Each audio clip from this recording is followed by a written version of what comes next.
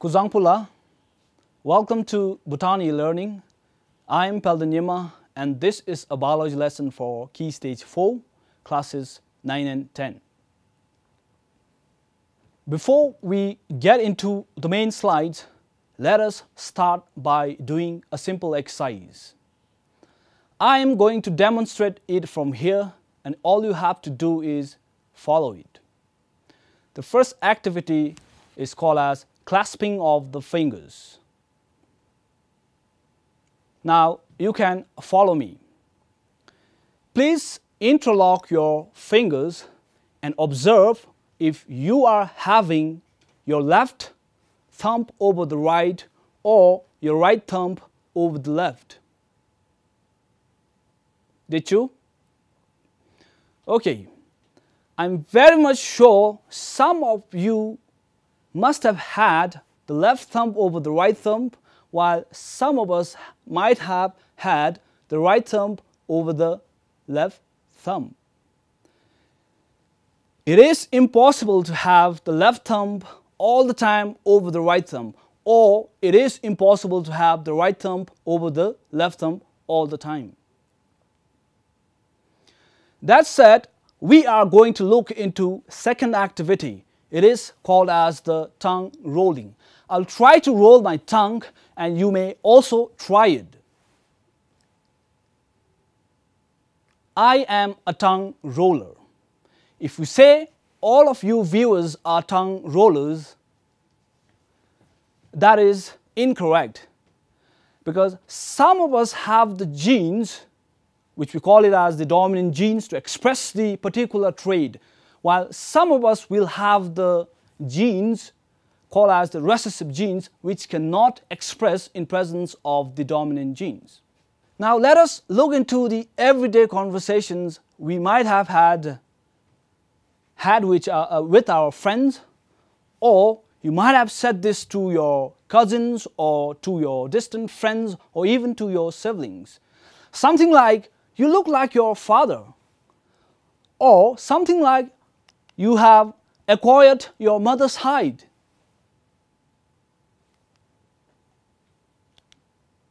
Or "You exactly look like your dad."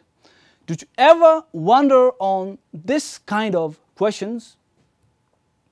Now let us look at ourselves and try to find out the similarities that we have with our parents.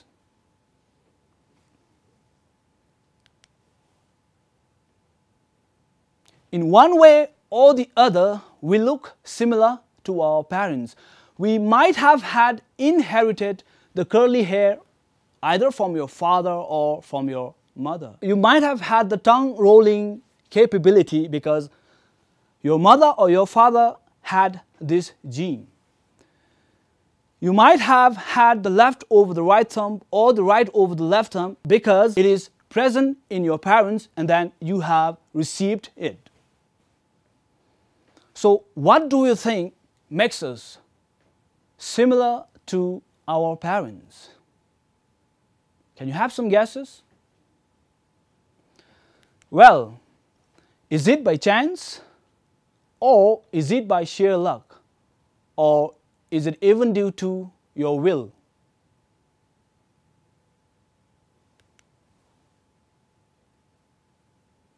I'm sure you must have had come up with lots of assumptions.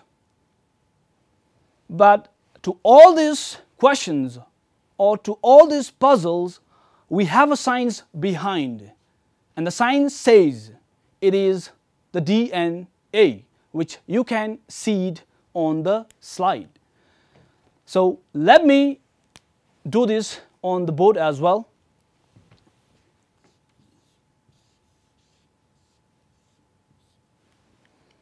This biomolecule is important for making us look similar to our parents and receive the human characteristics. By human characteristics, I mean the Mendelian characteristics, like the free or the attached earlobe or the widow's peak. Some of us have a hairline running straight across the forehead, while some of us have a slight depression right at the middle of the right at the middle of your forehead.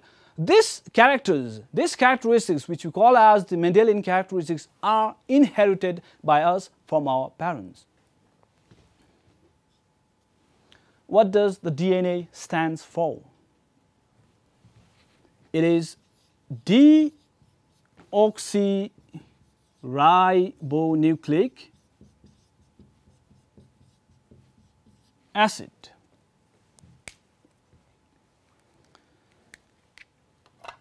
Here I have got a 3D model of the DNA structure. You might see it on the screen. If you look at the structure, these are like a spiral intertwined with each other. Anyway, we are going to deal with the chemical structures of the DNA in the later stages of the slide. For now, all you have to know is the biomolecule called as the DNA looks like this. And as said by the discoverers of DNA, James Watson, in this book, he clearly mentioned DNA as the secret of life.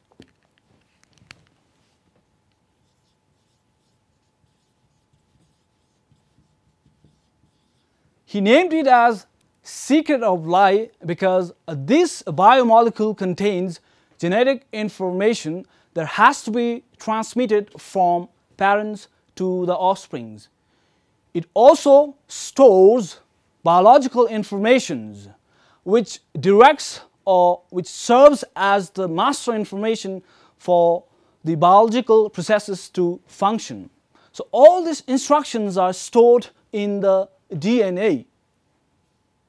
Hence, the discoverers of the DNA named it as the secret of our life.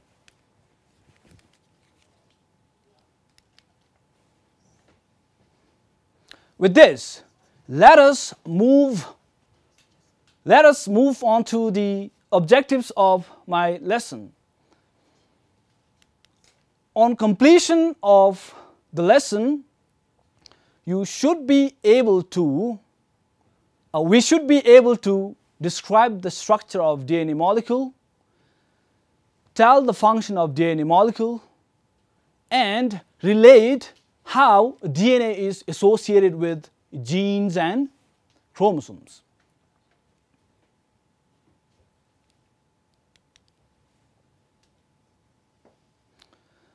Before we look into the structures of DNA, let us try to see as to how we inherit DNA from our parents. As you can see it on the screen, a father and mother. From the mother's side, there's an egg. And from the father's side, there's sperm. Now, what happens there in times of meiosis, during the meiosis, is the 46 numbers of chromosomes would be halved in both the gametes, and when these two gametes fuse together, it will give rise to a zygote. Now, this zygote would have 46 numbers of chromosomes.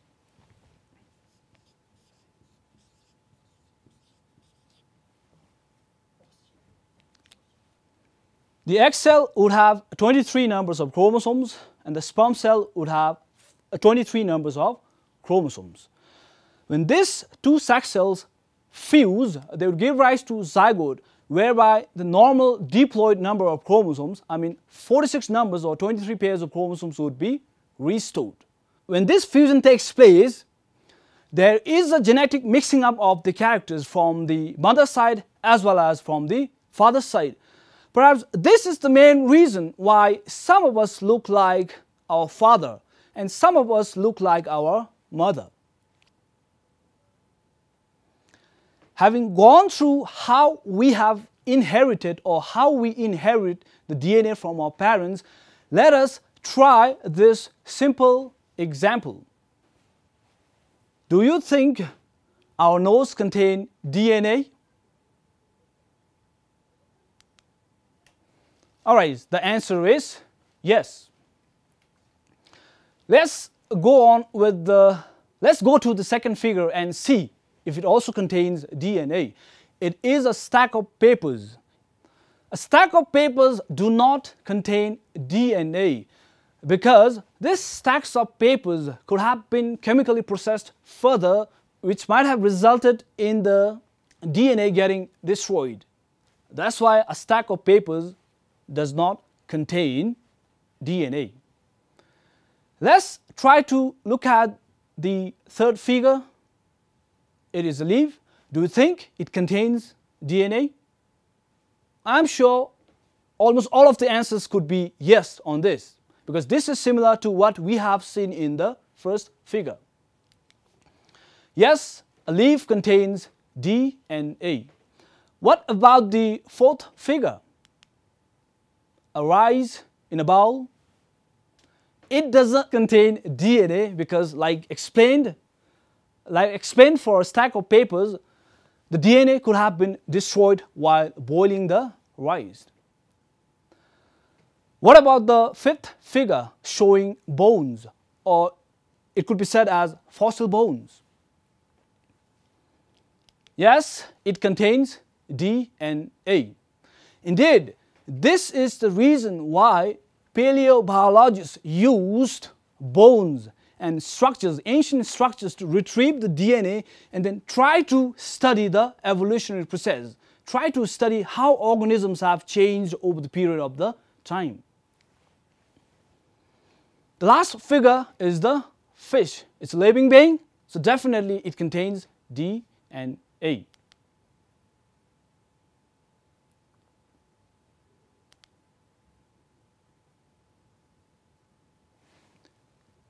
Okay, have you ever given a thought, or have you ever thought DNA can be extracted from living tissues like onion cells or carrot cells or cauliflower cells? Well, we can extract DNA from these living tissues. Here, I am only going to touch briefly on what is called as the DNA spool. As evident on the screen, you see in a test tube containing a liquid a whitish cotton-like structure, which we call DNA spool. This DNA spools may contain several copies of the DNA molecules. So this is how a DNA can be extracted from a living tissues. The overall procedures we are not going to do because this is not within the scope of our discussion.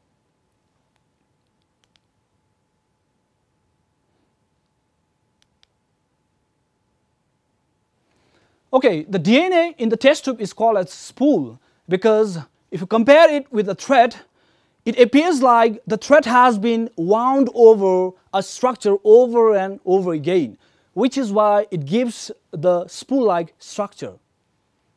Now that we have looked into the inheritance of DNA briefly and how the DNA can be extracted, let us move on to the structure of a DNA molecule.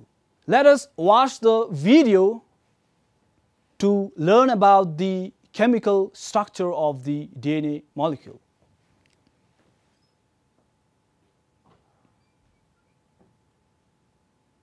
The chromatin inside the nucleus, we can see the structure of the DNA.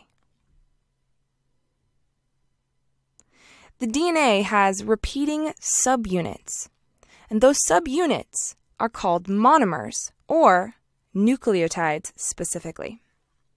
The nucleotide has three main parts: a phosphate group, a sugar, and a nitrogen base.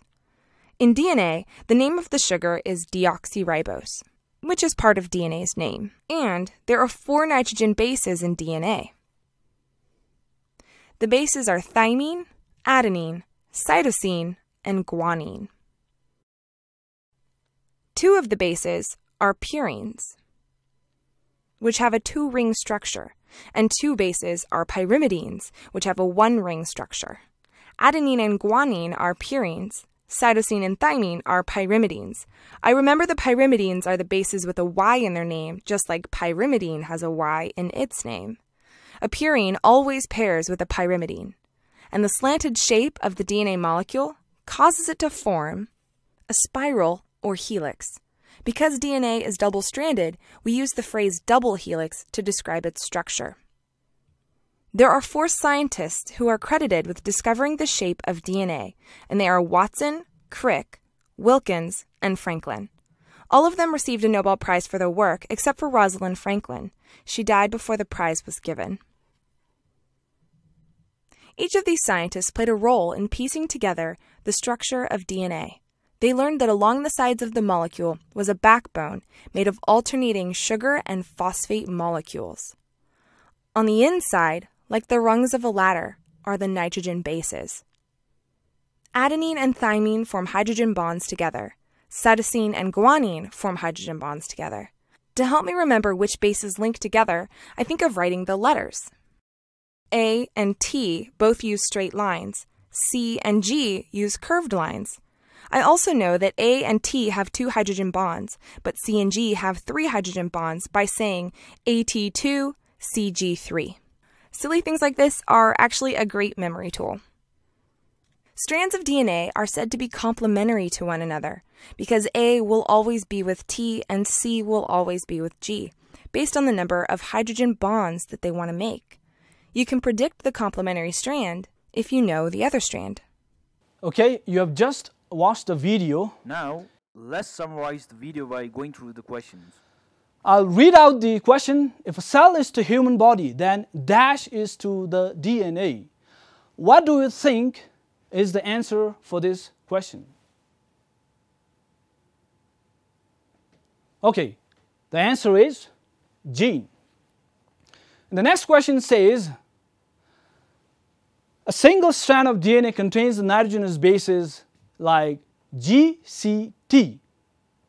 And the complementary base pairs that the other strand is going to have will be, please recollect this rule. A must always pair with T, G must always pair with C, and T must always pair with A. For this question, the answer can be, the complementary base pairs will be C pairing up with the G over there, and then C pairing up with the G, and T pairing up with the A. The third question is, if the nucleotide sequence A pairs up with T, what would the base pair C pair up with? Can you think over the question and try to answer? Well, this could have been easily solved. The activity I have for you is this slide containing different structures. If you look at the left diagram, you see a circle connected with a pentagon or a pentose structure. This pentose structure is further connected to some structures. I would like to tell you this circle represents something from this 3D structure of a DNA. Also, the pentose structure depicts something from this 3D structure. And then the green and the blue structure talks about the nitrogenous bases, which we have already discussed. Keeping this knowledge or understanding of your DNA in your mind, let us try to solve what this circle is, or what these circles are, or what this pentose structure is, or what that green or the blue structure is. What do you think the circle represents?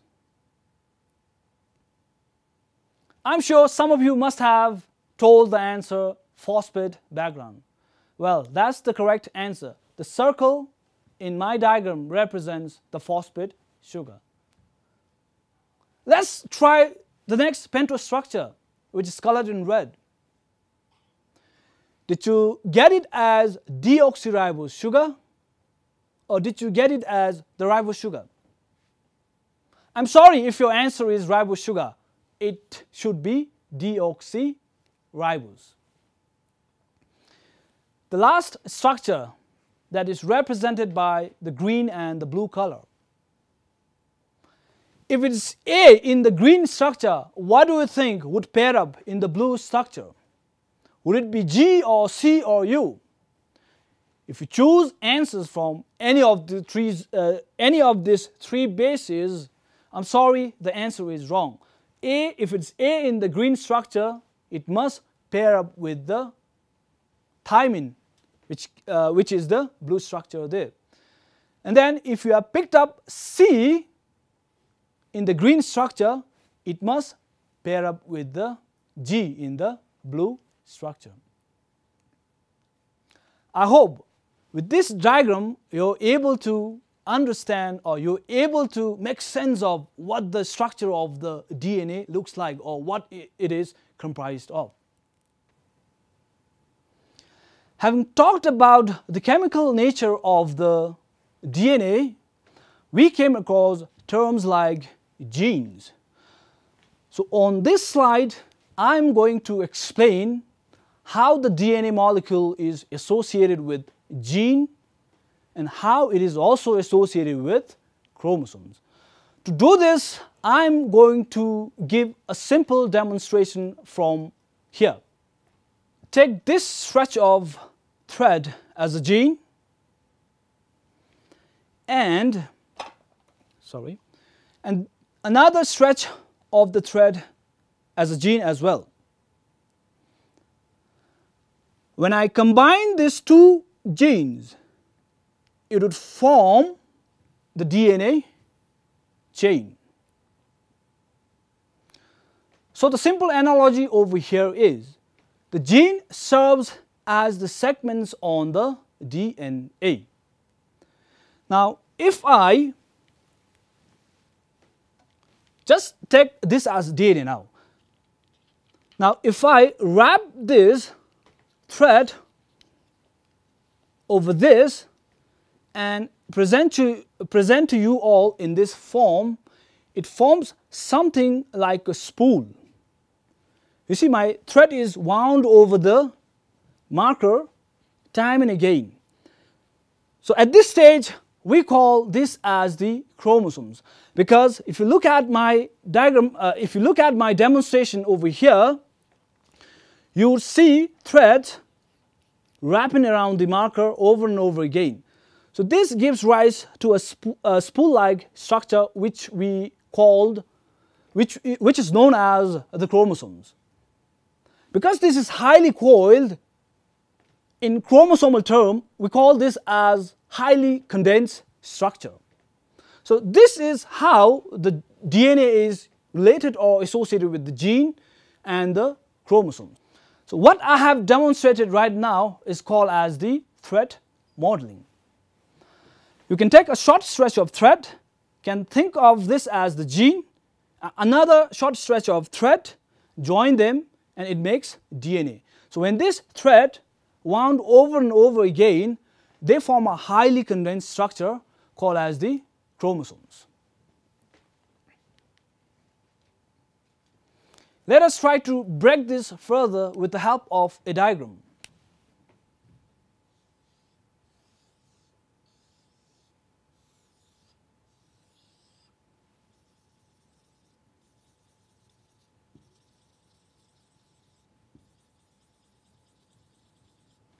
What you see on the whiteboard is a chromosomal structure. Let me try to take a small part of the chromosome and try to magnify it. It would appear something like the telephone wire, which is highly coiled.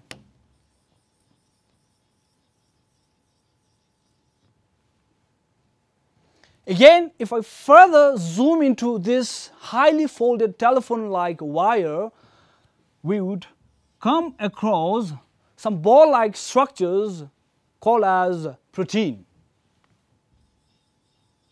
Now, wrapping this protein would be the threads of DNA.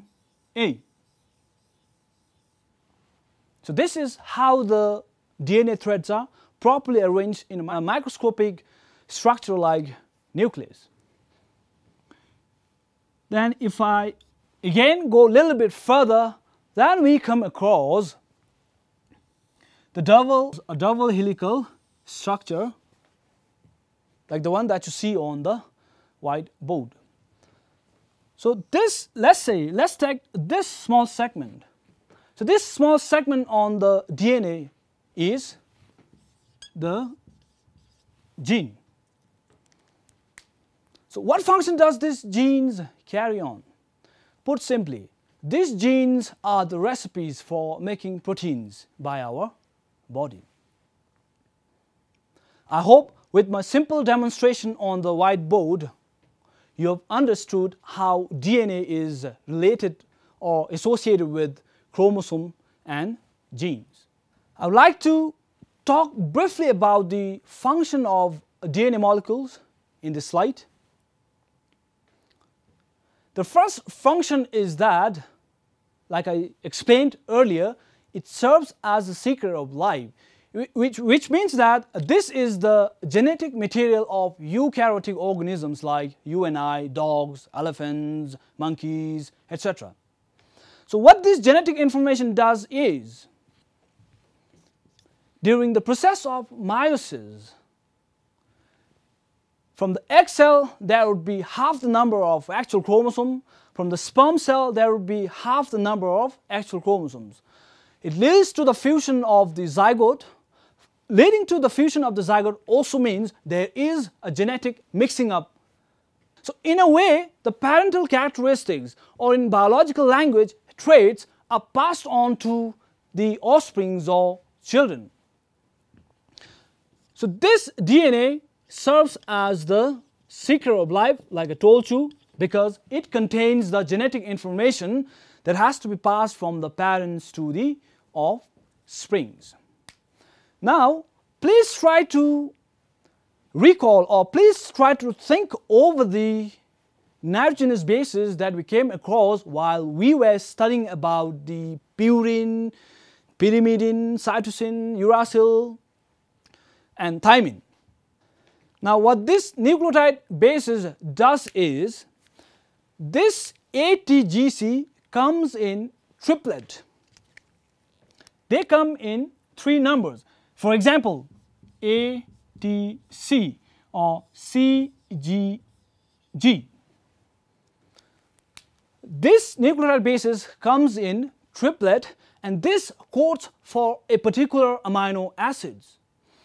Hence, this is the reason why I told you gene serves as the recipes for the proteins. Recipes for the proteins because it carries the instructions as to what amino acid it has to encode.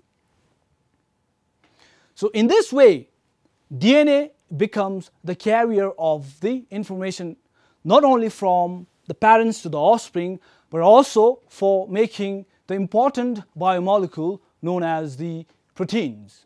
With this, let us try to look at some of the questions. How is DNA related to gene and chromosomes? We're not going to discuss the answers here, but I'd like to give you a clue. Please recollect the structure of the chromosome, and then from there, using the analogy or using the comparison of telephone wire, try to construct a relationship between gene, chromosome, and DNA. How do you think the instructions that are required to make different traits in human body are carried on a DNA molecule? Remember the nitrogenous bases like ATGC that comes in triplet? This serves, I told you this serves as the recipes, and these recipes would prepare or synthesize the protein.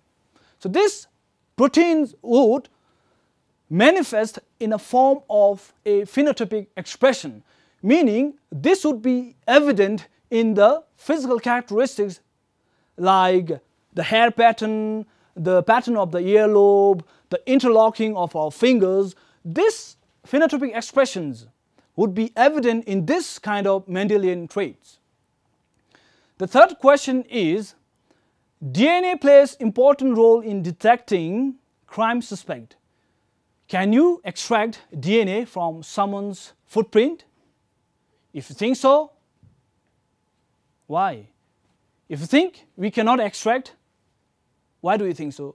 You can work it out on your own or even discuss with your friends. The fourth one is quite interesting. Assume that you have straight hair and your sibling has curly hair. What do you think brings up this kind of differences?